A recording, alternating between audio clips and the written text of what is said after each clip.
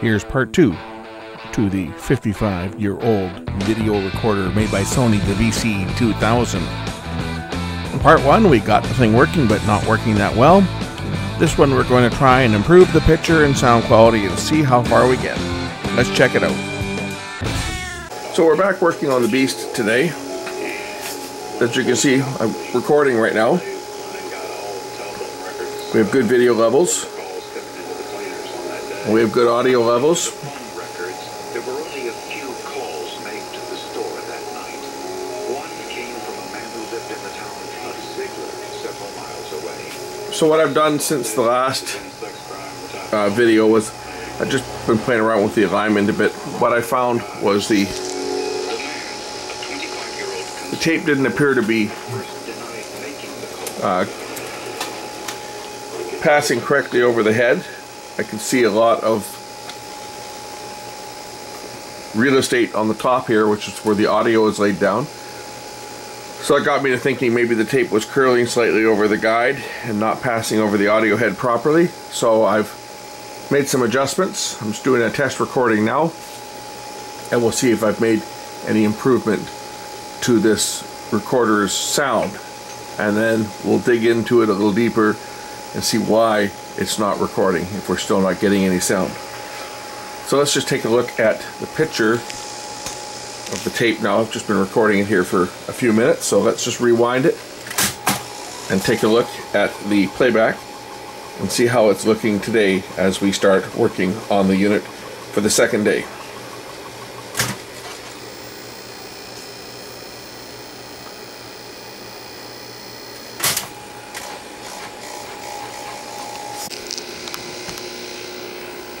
So as of today, that's what our picture looks like. This is our starting point.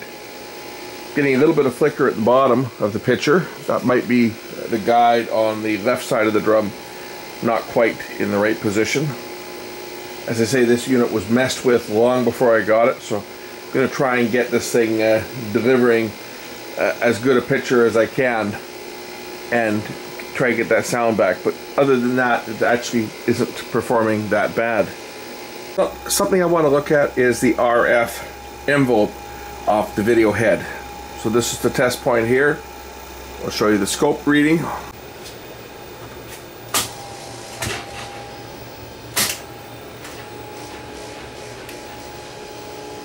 So there's our playback.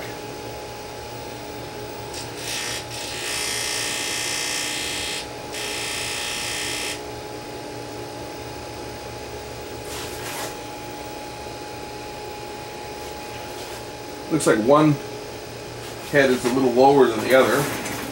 So you can see on the schematic that there's an adjustment for that. Try and get this camera to stay in focus on the scope. So I'm just looking to see if there's an adjustment for the two heads, because they look like they go through.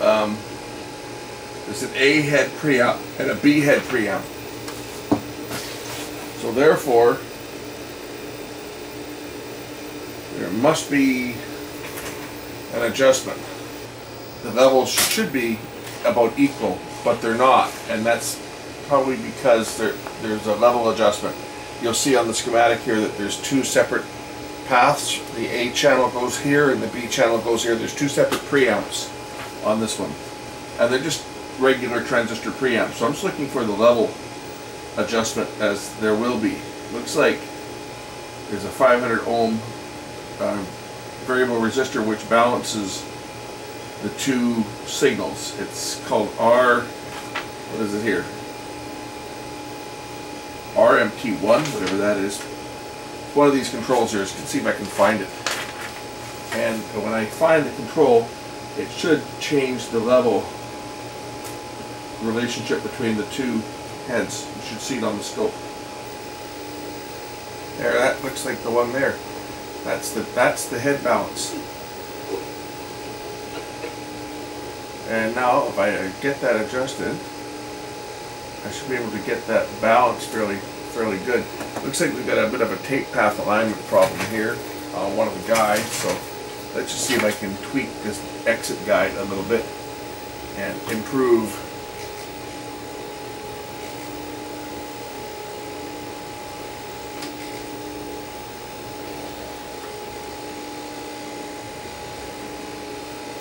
keep in mind that it's still playing a recording that was made before it was tweaked. But when I move the guide, it does affect how the tape rides on things like the audio head and the other tape guides, which I'll show you here. Okay, just that one adjustment. That picture is almost perfect. In fact, that's probably as well as this thing has ever recorded. Still got a bit of fold over on the bottom of the tube, which I can deal with, but I got to deal with my sound. It seems to be fading in and out. But picture-wise, I think this thing is looking pretty darn good.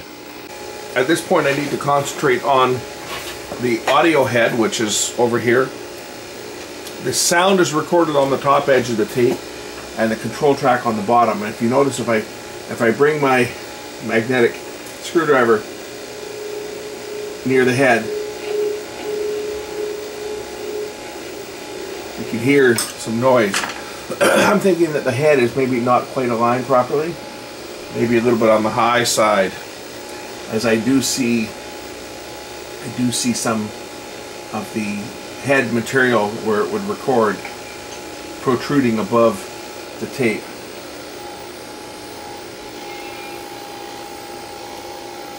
As you can see there, if I move the tape down, if I move the tape up.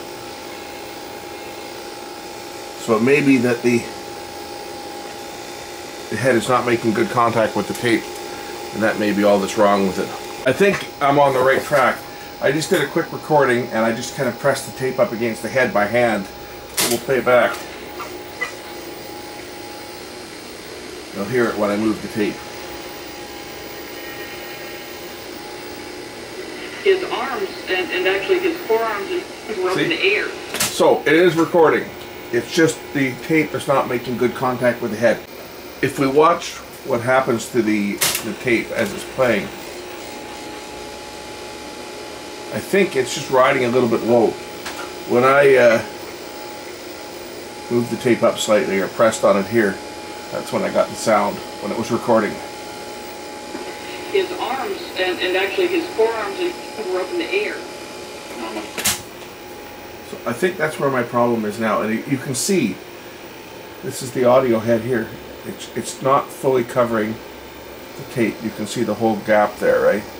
It's not fully covering the tape. I have a feeling it's just the way that the tape is being pulled over it, it's not making good contact. Put the unit in play. Let's take the deck off, the cover off, so we can inspect the reel tables and check the back tension pad and so forth. So I'm going to remove these screws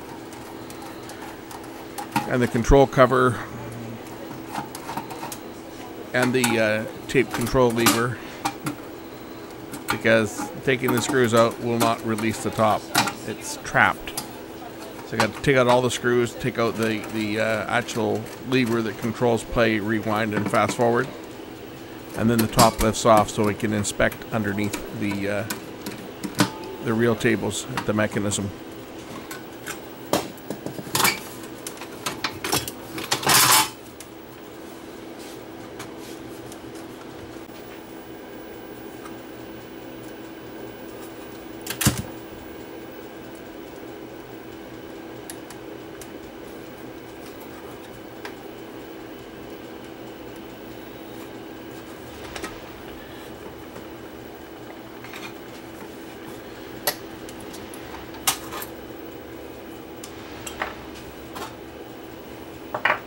I want to check the brakes, back tension brake, basically. Every time it makes a rotation, I see the tape tension shift. Every rotation of the reel. I got to take off the pinch roller as well to get at that.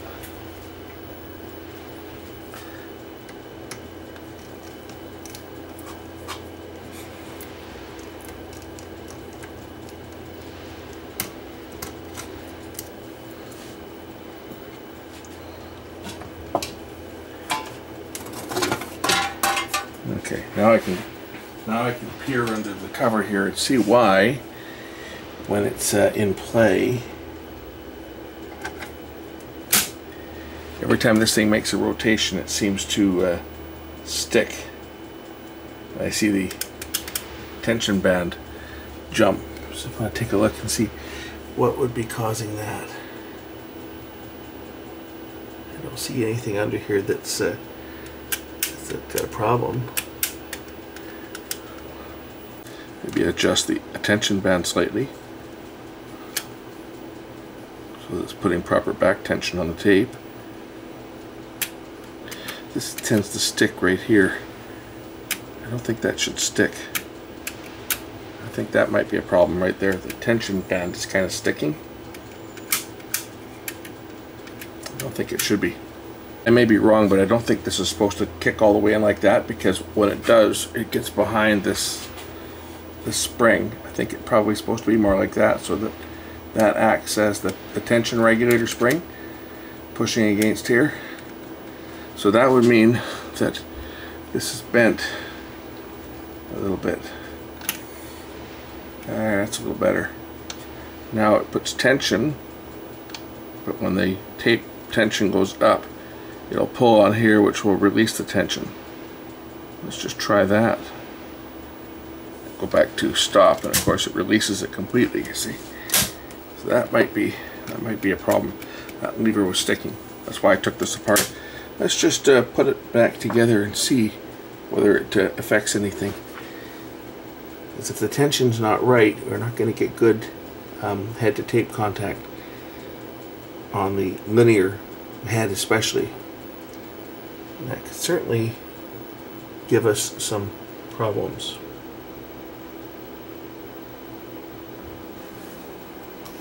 You guys look at the top of this thing while it's apart.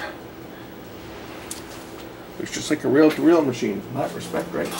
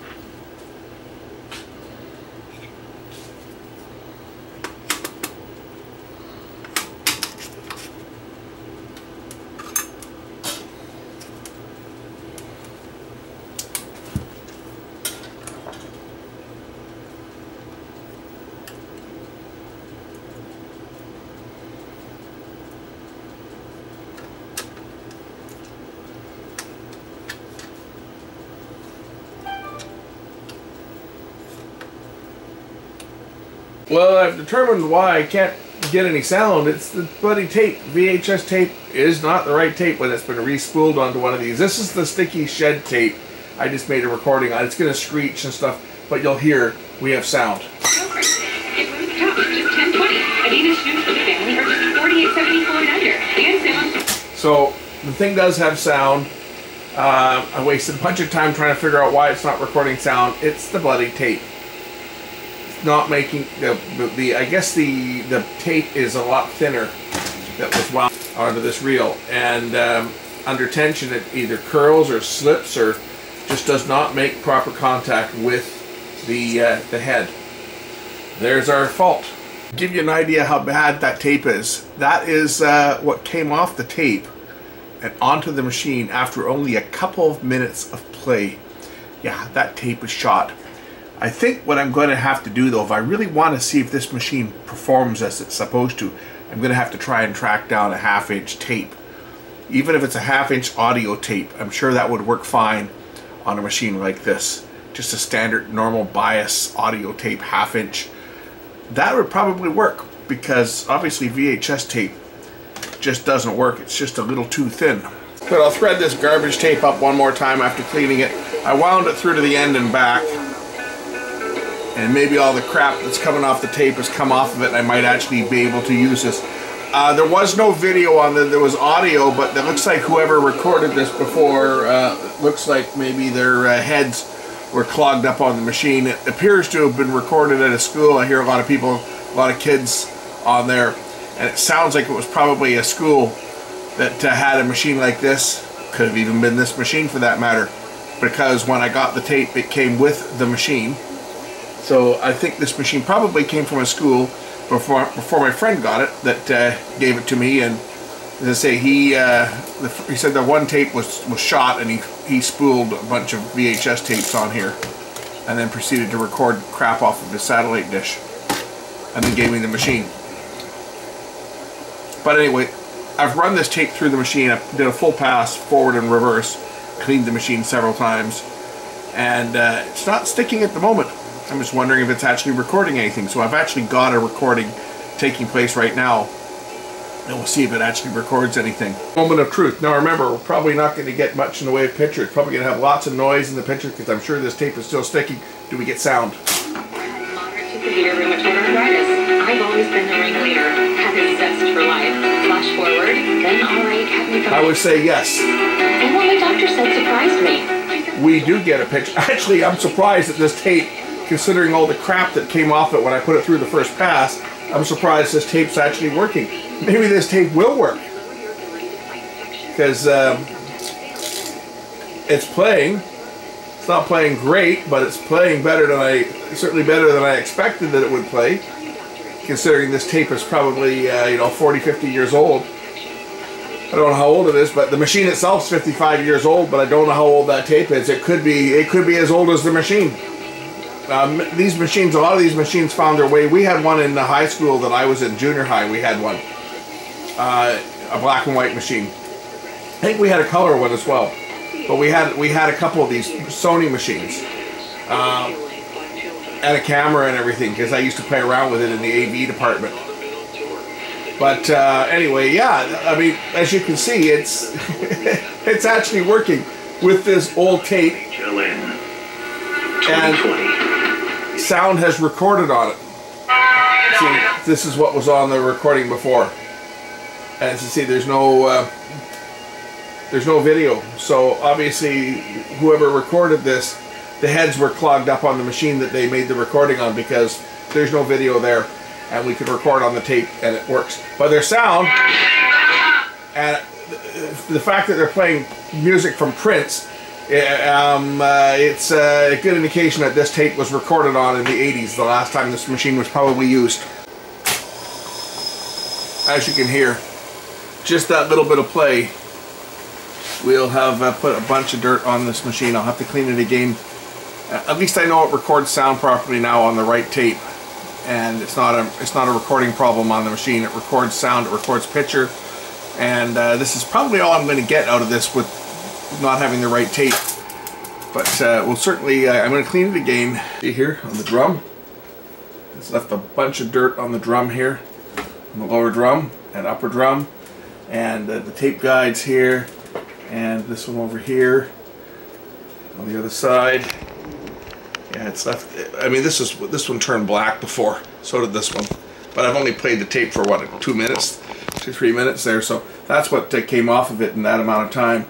And we'll clean this up again. We'll just use some isopropanol and a Q-tip, carefully not touching the head. Clean this area here, over here.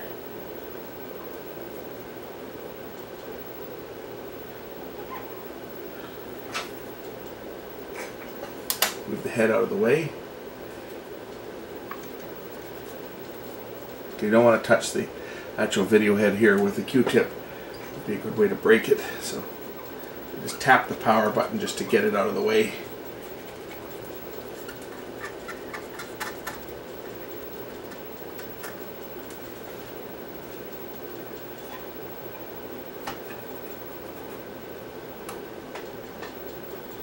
Yeah, there. That's just from running that tape for like a couple minutes. Yeah, these old tapes are pretty bad. I might even try baking that one and see what happens. just for the hell of it. We'll bake this thing and see if we can get a little bit of life out of it. Now keep this in mind, this is a recording that I made when I first got this machine given to me on this VHS tape that was spooled onto this. It did record sound at one time.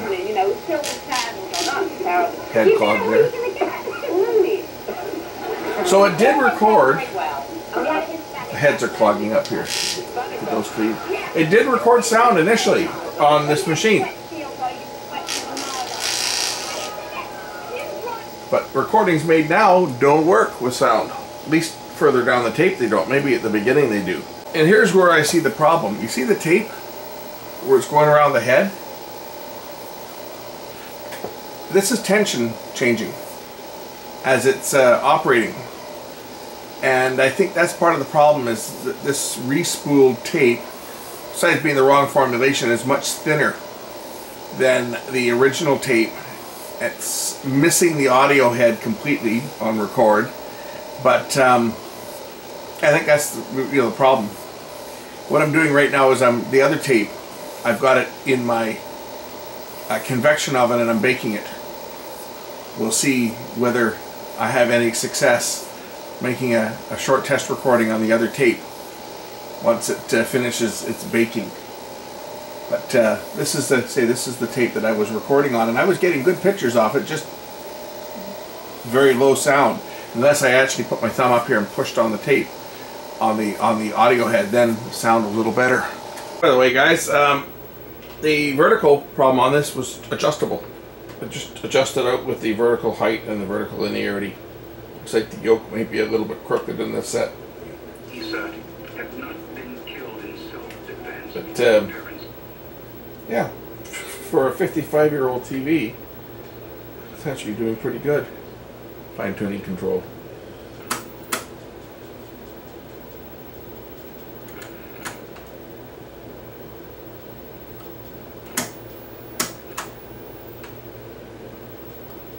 Okay, just making a recording now. The tape has been baked. I baked it for 140 degrees for 1 hour. And I've let it cool down, and now we're just going to try making a recording on this tape and see what type of results I get. Rewinding the tape now. Don't hear any squeaking. That's a good sign. Will it actually play? I guess we'll find out pretty quick.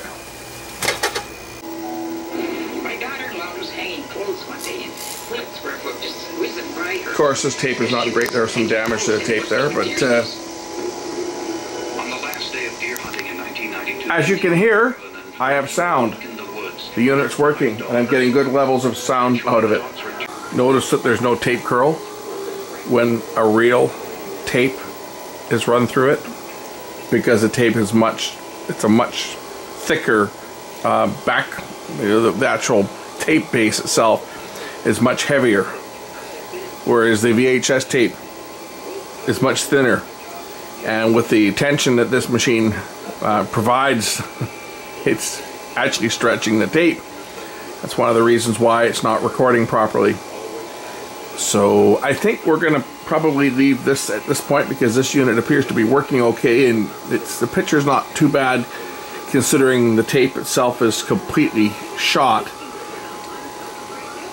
I think if I were able to find a new tape for this thing would probably record perfectly. As you can see on this old tape, picture's not the greatest, but we have sound and we have picture. I think that's all that can be expected out of such a bad tape. I think the heads might be starting to clog up a bit there. Okay, that's going to do it for this one. Thanks for watching.